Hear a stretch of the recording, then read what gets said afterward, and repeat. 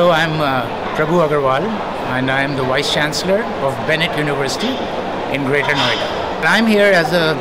observer visitor and deeply interested in the topic of the internationalization of the Indian higher education ecosystem, and basically here to listen to people who are in these organizations and taking away certain clues and ideas about how the government, the regulators, my peers and other universities are tackling this issue. And particularly from a university of Bennett University's perspective, we are also, very keen on internationalization and globalization as strategic initiatives for us.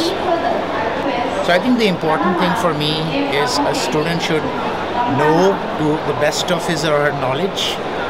what really drives him or her educationally, follow that dream, find a university or an education system that will fulfill that aspiration,